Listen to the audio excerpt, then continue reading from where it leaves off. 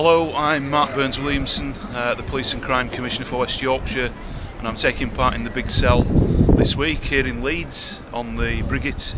area, and I thought it'd be a really good idea to get involved and just experience what the vendors have to do day in, day out. And it is a difficult sell, it really is, but I think it's important just to get that experience and understand some of the things that the people working with the big issue and as part of this Big Cell week are doing. So it's really good, and I'm pleased to be taking part. I think the big issue is a good way of a legitimate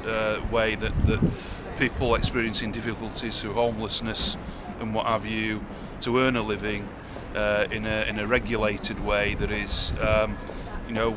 open for the public to buy copies of the big issue on the street. And that's what we need to do, is help people